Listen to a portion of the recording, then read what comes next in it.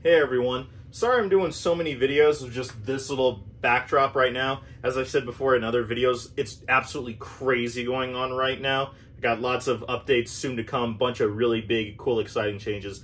But there was a topic that I saw kind of pop up in one of the Facebook groups, I think it might have been Bro Facebook groups, Black Reptile Owners, that made me think about this, and I want to kind of throw in my 2 cents. And that is the difference between a good pet reptile and a good beginner pet reptile.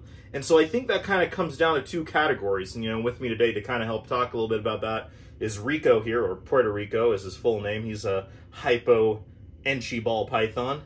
Hopefully we're going to get some babies out of him. But, with that being said, when it comes to beginner reptiles and good pet reptiles, I think there's a little bit of confusion that a lot of people get, where you have a good handleable reptile like a ball python versus an easy to care for reptile like a corn snake or something like that. And so I'm going to kind of go over the little bit of differences and give a couple examples of those. And I'm also guilty of even saying that these guys make good beginner reptiles, but I'll get to that in just a second. So when we talk about a good pet reptile, the first thing that comes to mind is this guy right here, or maybe like a bearded dragon or something like that. And what makes a good pet reptile in a lot of people's minds is one that is easy, that's not crazy fast moving, that's not usually, characteristically defensive or quick to strike or react, and one that is, in all honesty, very easy to anthropomorphize, as easy as a snake or a lizard or whatever it is can be. That's what people do just inherently without even trying. That's just what humans do, is we throw human characteristics onto animals to try to help us understand them a little bit better, which there's good and bad with that anthropomorphization. And so with that, what a lot of people think is a good pet reptile, and I would be one to agree with that. Ball pythons, bearded dragons, and even boa constrictors can make very good reptiles. They're usually not reactive, they're very handleable, they can be personable, they're very quick to just be habituated to human interactions.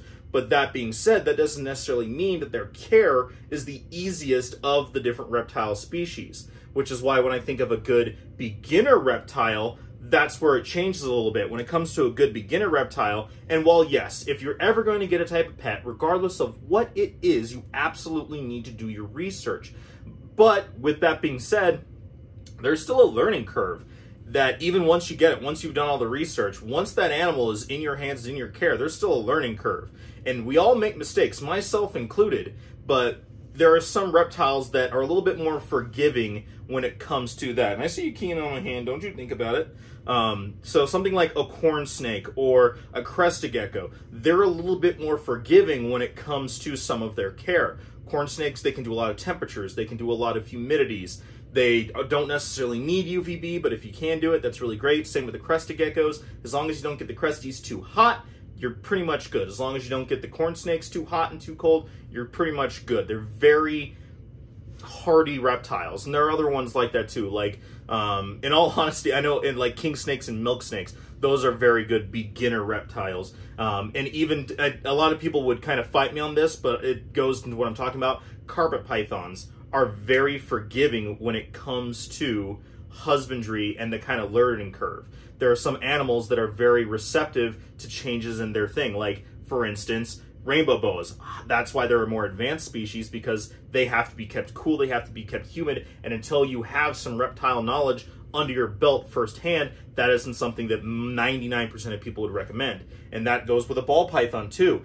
These guys, especially depending on where you live, are very hard to dial in that 60-70% humidity that they need all of the time for their correct sheds and their correct health. And a lot of people take time, again, myself included, takes a little bit of practice to dial in, even if we know that's what needs to be done.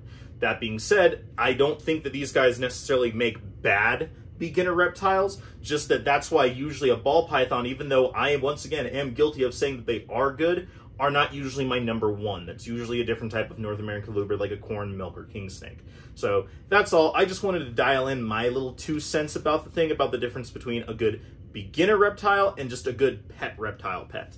Hopefully you enjoyed my little bit of a rant. I actually have a reptile on me today. Thank you for not being too crazy, Rico, although you're starting to boa on me a little bit where you're just starting to go everywhere. Hopefully you're enjoying this reptile content. If you guys have any questions, comments, ideas for future videos, please let me know down in the comments below.